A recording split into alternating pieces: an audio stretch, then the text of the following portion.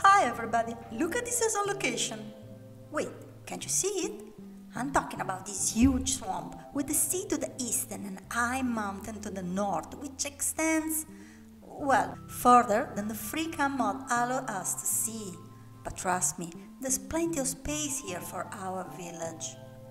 Since the first time I explored this swamp, I knew that one day I would have built a village here with all the professions and everything that we might need. Swamp Village is one of the secret Minecraft villages, like the jungle village we built some weeks ago. They don't generate naturally, but they exist in the game, inhabited by villagers with their own unique outfit. The village will be large and functional, built to measure for villagers and fail-proof despite all the water. Well, as much as possible, we're talking about villages after all, and they will always find a way to get stuck for eternity or die horribly. Anyway, the village must also be beautiful and integrated into the biome with dark tones and spooky details. I'm raising the water level because I want to have a wetlands biome with ponds and lakes of all sides, from a great shallow lake to one-block size puddles. All houses will be connected with paths and boardwalks, and most of them will be small and single-story, so that the villagers can easily find beds and professions. The water is stagnant, it doesn't flow, so it's supposed to be always at the same level, and this makes the wetlands a very flat biome, but tall trees and houses will make the skyline more interesting. A witch saw me interfering with the ecosystem and showed me all her disappointment in the form of a poison splash potion. Sorry, hag. It's time to get back to my base and gather some resources, but I'm thinking, now that the local witch has been defeated, maybe the swamp needs a new witch to fear.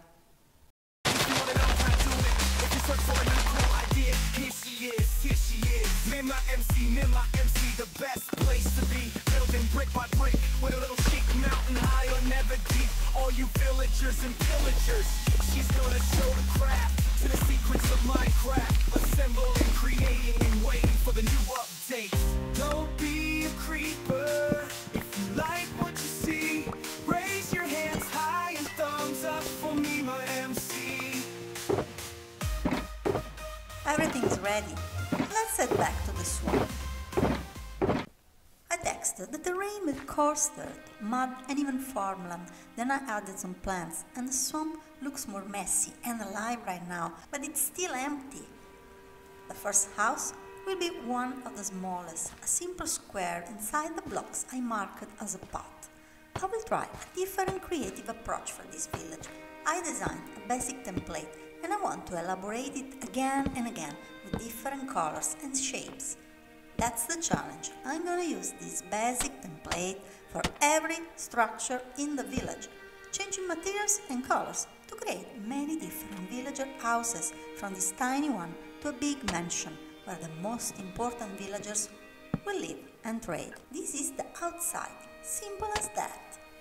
On the internal side, let's just put a tuff base, then a brick frame all around, 2 high windows,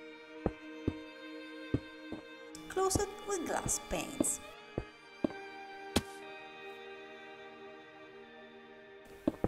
You seem skeptical. Trust me, it will be great. The first structure is a restaurant, and nobody will sleep here. It's an open kitchen with a little canopy to protect the customers from the rain in a cozy and welcoming patio. The roof has a smooth curve made of slabs on the last layer. You can never go wrong with this design. I really love the roof made of andesite and cobblestone. Inside the restaurant, there's the smoker, well, a smoky smoker, and then a cauldron to act as a kitchen sink. Using those workstations means that the butcher and the leather worker will work inside the restaurant. Outside the restaurant, there are some tables for a candlelight dinner. Yes, a romantic dinner in the smelly marshes. Why not? All those swamp babies have to come from somewhere. Ah, fireflies would have looked so good here. The sink should be filled with water like this. And here is a freshly baked cake. Now, the final touch for the restaurant. 2 special? Cake! Let's keep this neighborhood busy. Above this pond, right in front of the restaurant, I want to build a stilt house. First thing first, we need to connect the two buildings with a boardwalk. Don't forget that our goal is to have villagers-proof houses. Now, we can build a platform of the stilt house. That will be the workshop of the armorer and the toolsmith. It will be higher than the restaurant, but still a small one. As you can see, the walls have the same template that I designed for this village, but with different materials, purple pillars inside and granite outside. Recently, I started to appreciate the granite block. It might be heavy, but you can totally make it work with the right palette. The roof is different from the previous house, but somehow similar.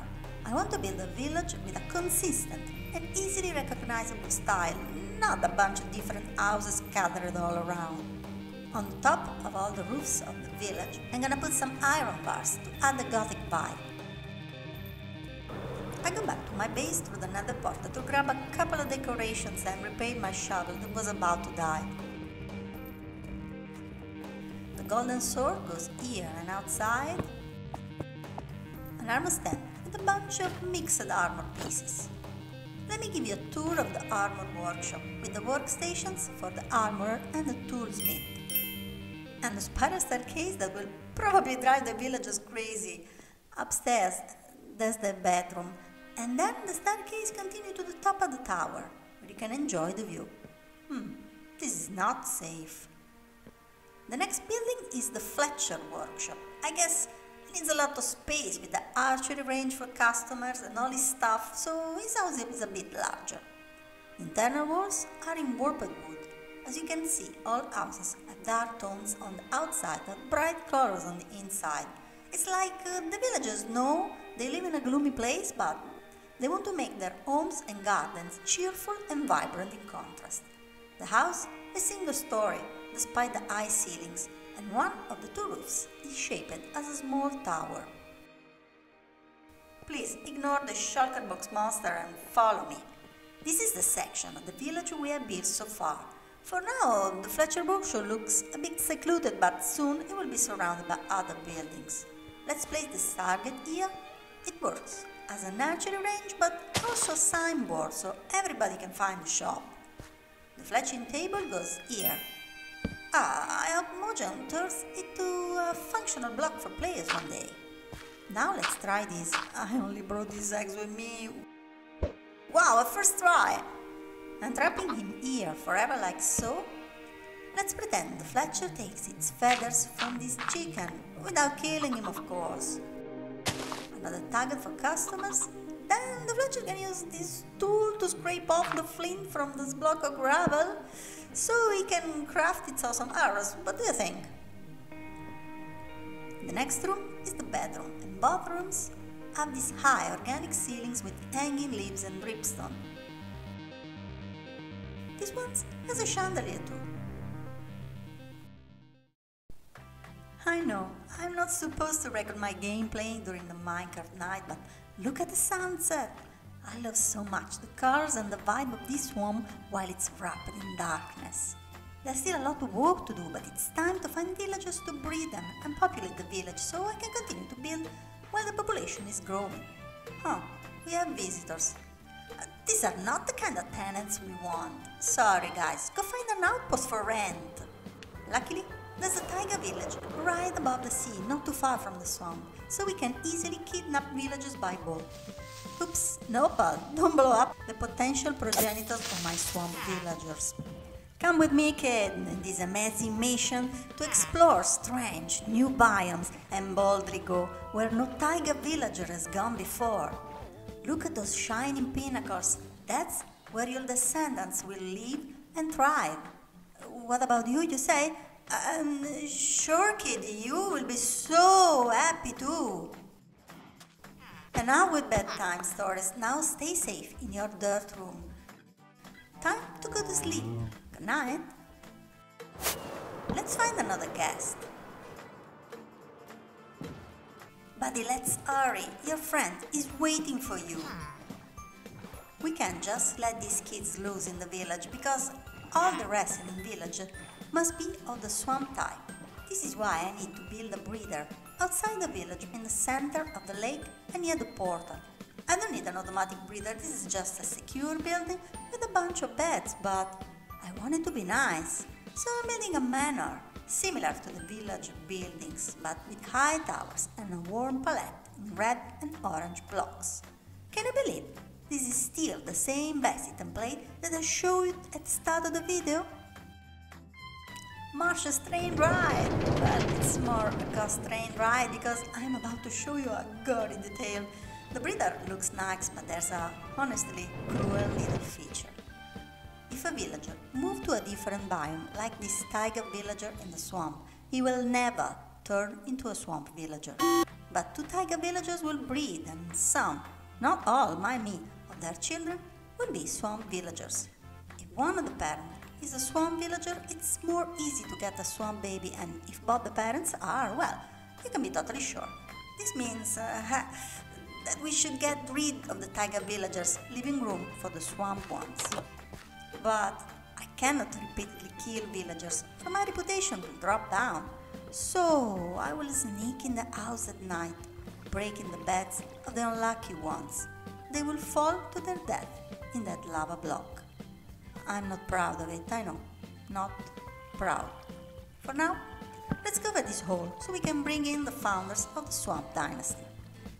Spoiler, you are about to see something really messy. I was ready to welcome my villagers, but a baby zombie scared them and they ran. It was like he chose the perfect moment to make his appearance. I put them back in a boat. I quickly brought one of them to the breeder, and when I get back for the second one... Oh no, it's my fault and I am so sorry, man.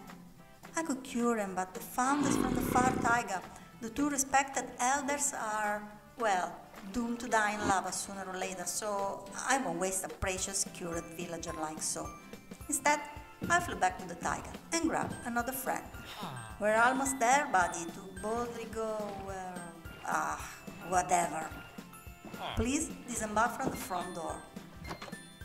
Now go for the shiny lectern. Let's close the fence and that's done.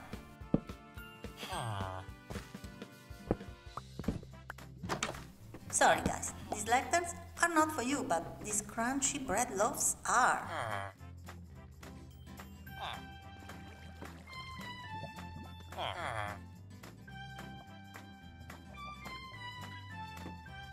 Ooh, I see some green clothes. Yes, this is my first swamp villager ever. Ooh, welcome. You're really cute and I'm so happy that I won't have to kill you horribly. The fisherman lives in another stilt house, of course. It's a small house surrounded by water and connected to the land by a wooden boardwalk with a nice canopy where to chill out or fish with the rod maybe. Meanwhile, I have some bad news for you. Our first baby villager was a swamp one, but the parents had more children and 2 of them are taiga villagers. This means the elders and their taiga progeny have served their purpose and are ready to move on to the next plane of existence from where they will watch over their descendants. You're the chosen one now. Follow the steps of your elders. Have our bread and fill this village with your children. While the villagers go on with their lives, let's go back to the village. This is the house of the mason and the weaponsmith, but we will focus mostly on the mason tools and works. The house is 1 block higher than the others on a small mound to break up the flatness of the swamp, and it's surrounded by the mason's work, different stones and walls, ready to be sold or delivered.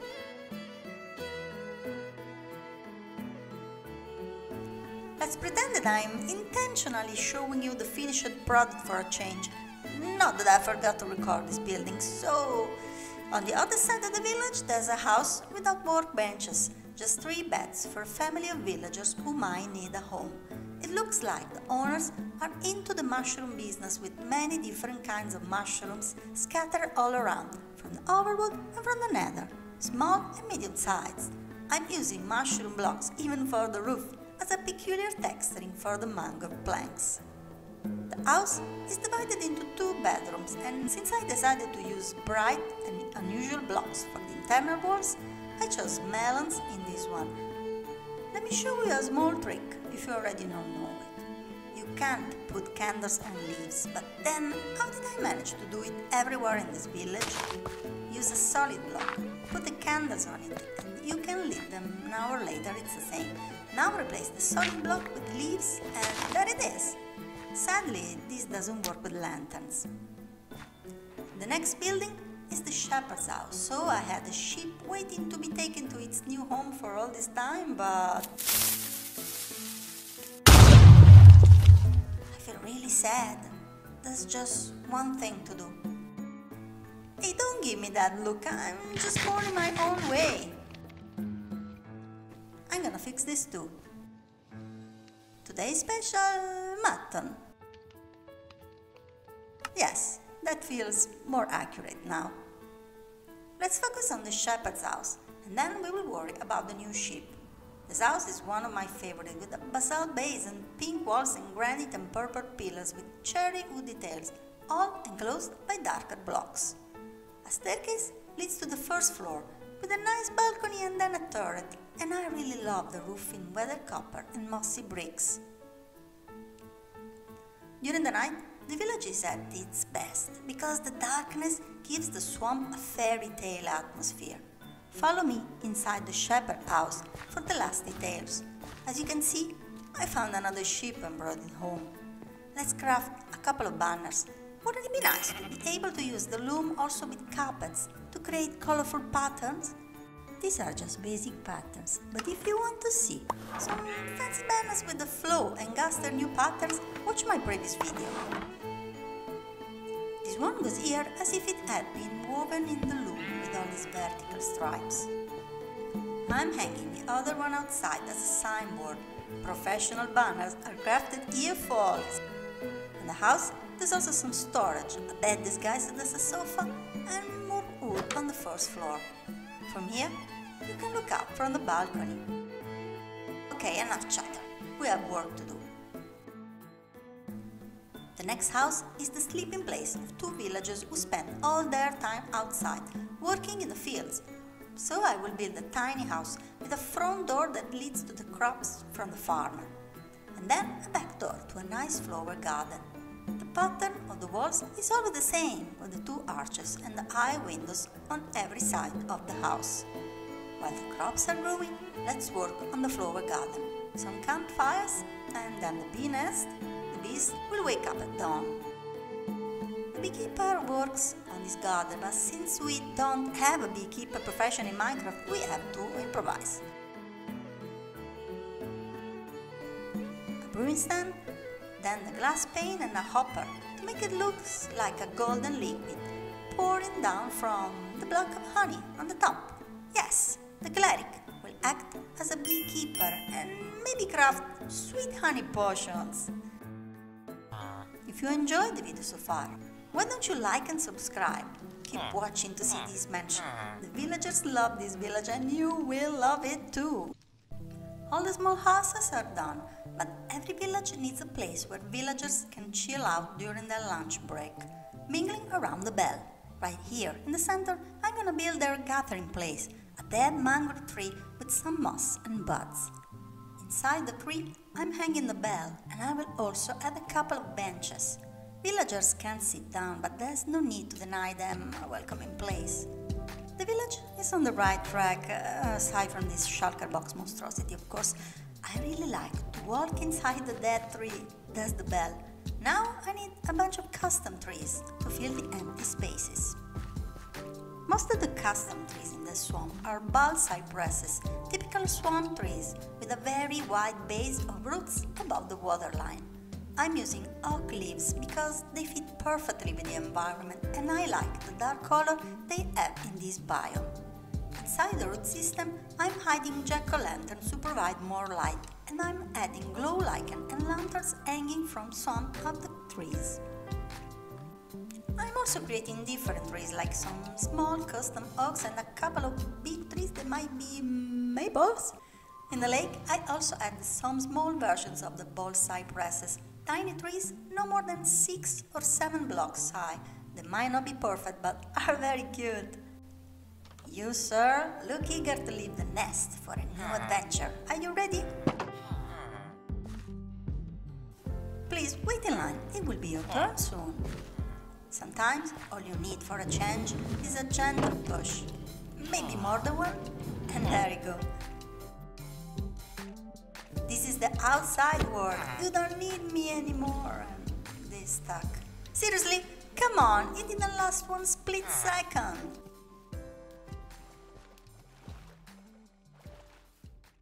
Ha! Smooth. Let's follow him. Ooh, he has a little mushroom on his back pocket. How nice! Oh man, he's taking forever. And he chose his job. We have our first resident fisherman. Yay, I'm so proud. The second villager is almost home. And he's stuck in the same place. Go, get alive! Oh, here they are, mingling right under the bell. He's so happy he's spinning around. Do you like your gathering spot, guys? I want to add more lights all around the village, so monsters won't spawn too close. But I like the dark and mysterious vibe. What can I do to make it safer but still awesome? That's when I remember the willow wisps. Luckily, we do have blue flames in Minecraft, and so I tried this solution, but it looks like a camping stove. That's not what I had in mind.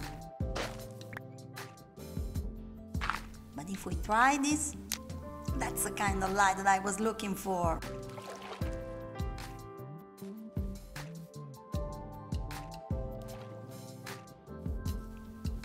Now some light blue glass all around. Our blue fairies dancing around the flame. Let's do this all around the village, shall we?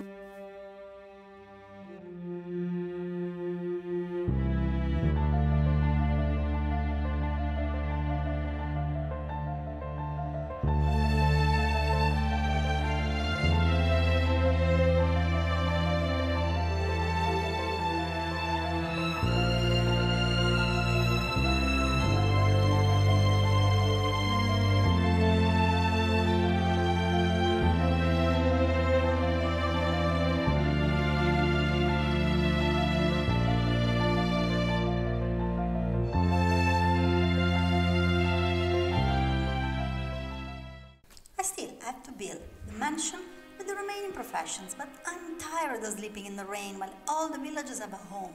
Right here, in the center of the lake, I'm gonna build my mini base, my home far from home, and I know exactly what kind of house I want. First, let's prettify the nether portal. Did you really think that after building a fancy square portal I wouldn't decorate it? I'm going for an overgrown theme with dark tones, adding a black sun frame on both sides.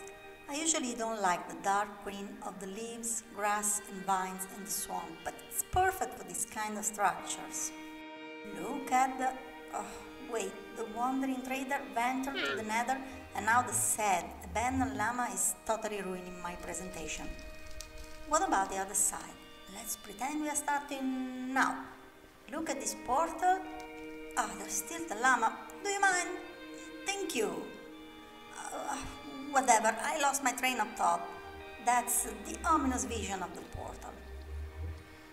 My house is the only structure built without following the common pattern. And yes, it's a witch hut.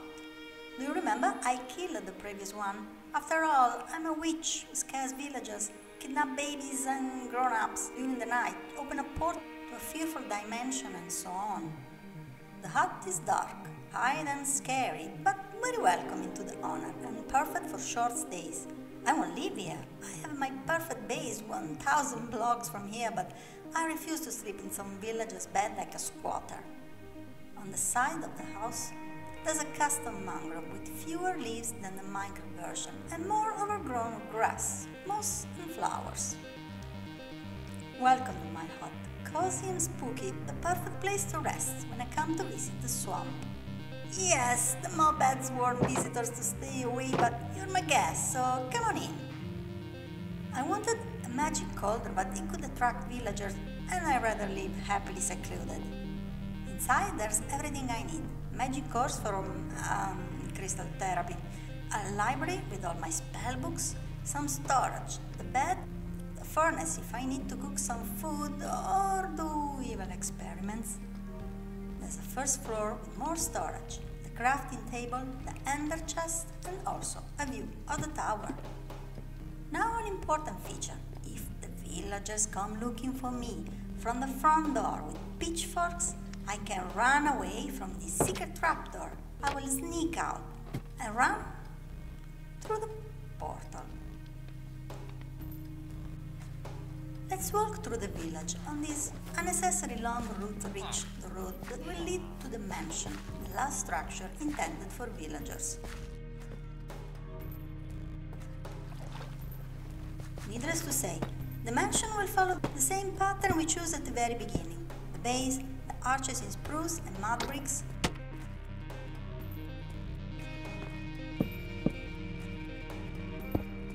a quartz stream. Then brown concrete for the inner walls, and white glass panes for the windows. Let's build some more of this. As you may have noticed, we are missing librarians and cartographers because they are precious and should be protected. They will live inside this large mansion. I will need new cartographers to find the trial chambers. And if ever the experimental feature of villager training will become official, having a swamp librarian could be your only chance to have depth strider and mending. Mending! Do you see my point now? The ground floor is the working area. This is a place of culture, for the cartographers will study and store their maps, while the librarians will give lessons to the students from their lecterns. Yes, entrance is a gate, so technically they are all trapped in here, but it's for their own safety, you know, a swamp is a dangerous place. The first floor is the sleeping area, with many bedrooms that the villager will probably struggle to find, but I will add beds on the ground floor too. There is also a couple of common areas with chairs, a sofa and a fireplace. The spiral staircase leads up to the walkable rooftop. Well, not walkable for villagers, or they might jump or get lost. The chimneys are actually connected to the fireplaces of the mansion, and the Gothic iron bars are decorated with grey candles that looks like spikes. The mansion is surrounded by small trees, bushes, flowers and ponds, and everything is inspired by a gorgeous Gothic manor in a very nice place called Holly Village near London. I know I'm over-detailing, but I want this village to look alive and real, and also, villagers might have bad taste in exterior architecture. Yes, it's all their fault, don't blame me. Follow me inside the mansion, but please be quiet because the cartographer is still sleeping. I made a map of the village and I'm gonna place it on his table so he can study it. Let me show you the mansion interiors. There's the director's office, some benches for the students, the desk where cartographers draw their maps, and then 2 classrooms where teachers hold lessons. This one and that one over there. Let's head to the first floor. Look at the chandelier. This is a chilling area for teachers with a nice fireplace and a double bedroom. Well, these are 2 more tiny bedrooms that are not too comfortable, but you know what professors are like. They only care about their studies. The staircase leads to the rooftop. These gates prevent villagers from escaping from the roof, so they can focus on their maps and books. And this is the rooftop, with some bushes, the chimneys and spiky bars. Not too far from the mansion, I'm building an abandoned graveyard. I imagine that it was submerged in the marshes and that some headstones are now surrounded by water. Sadly, there's no witch hut in this swamp to farm, but there's another thing I need. I love blue orchids and they can be found only in swamps, so we'll also build a flower farm. The flower farm is a classic design from Shulker Craft. I built a lot of these farms in specific spots to get different flowers. Check out my video about farming dyes to know everything about it. For the building, I had to start with a square base and make it less boring by adding a porch and a boardwalk. I know you're sick of hearing me say that, but look, this is again the same basic pattern with the 2 arches and the tall windows. I had to cover the farm, hence it's just a big square, but I could be more creative with an L-shaped roof, adding a chimney and tower, which is just decorative, you can't really use it. And that's the flower farm. Look at the tower and all the details, but let's give it a go.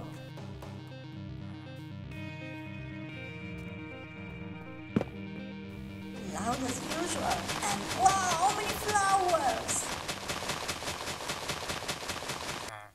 It's been a long project, and meanwhile I updated my Word to the 1.21 version, so I will replace some details with the new tuff and copper blocks.